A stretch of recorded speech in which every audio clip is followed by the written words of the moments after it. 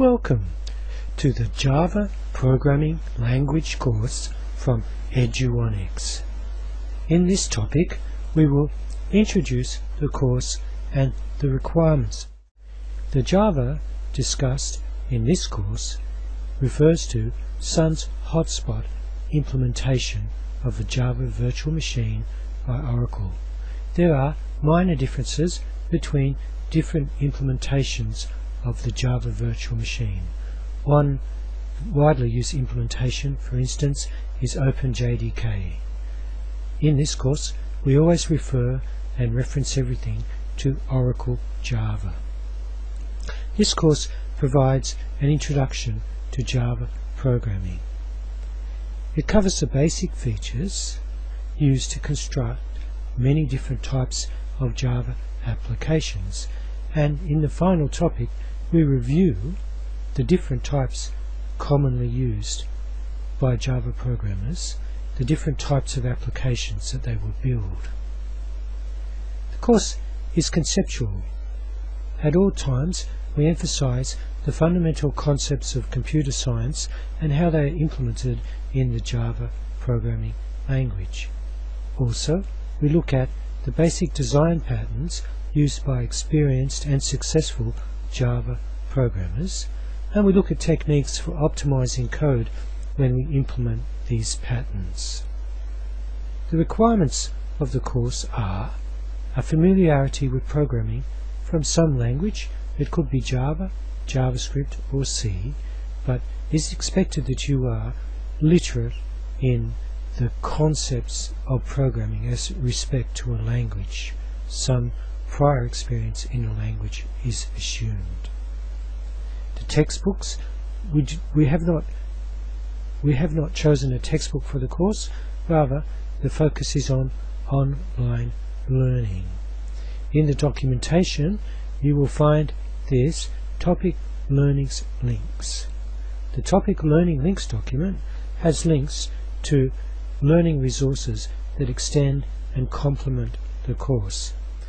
What you will learn will not be limited to, but will include the following: to be able to analyze and explain the behavior of Java code, where that code involves the basic fundamentals; to write Java code using the fundamental Java constructs, including conditionals and iterative control structures; to design and implement your own Java classes for objects; to design and implement types with interfaces, given any desired attributes and behaviors outlined that those objects must provide; to reason and make programming decisions about Java class hierarchies; to be able to write Java code that both correctly and efficiently uses system resources; and also to write good Java code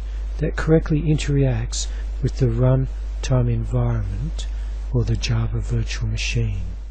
The topics for the course are clearly outlined in the syllabus with subtopics, and they include the Java programming language, a high-level introduction; Java language basics, where we first go over the fundamentals; object-oriented programming, where we look at how to write objects with classes and interfaces; polymorphisms, where we look at inheritance; reducing code complexity, where we look at Java generics; exceptions, where we look at error handling and exceptions processing; streams, where we look at in-out behavior of data; concurrent code, where we look at processes and threads; data structures, where we look at Java's collection inbuilt Java types and how to create your own custom data structures; and then finally we look at Java build tools, tools for packaging and deploying your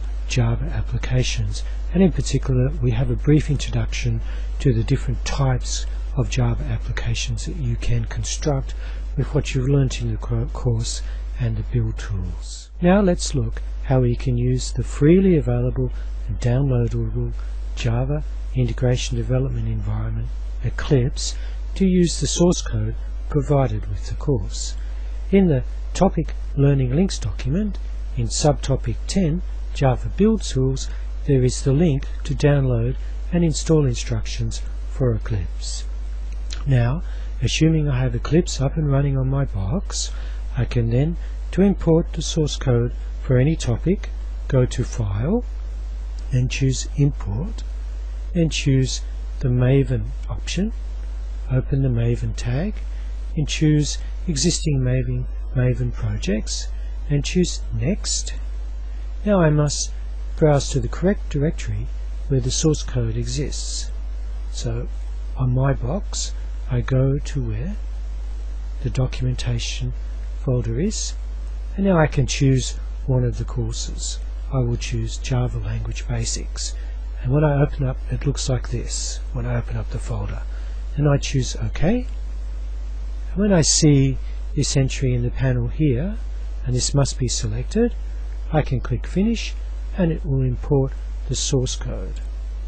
Now I can close unwanted menus like so to make a bit of space, and close a lot of these to make space, clicking on little arrows. So I'm making some space so there's plenty of room to see the source code. So here's the source code, which I can then open. Now the documentation for each topic is in these MD files. These are standard IDE documentation files that you can use in any development environment like Eclipse or NetBeans or IntelliJ. So if I want to view the contents, I just right click, then open, and it will open in a text editor. Or I can right click and choose Open With, and I can use, for instance, the system editor. That will open in the text editor for the machine I'm running on. Or I can choose right click Open With Text Editor, and it opens in Eclipse.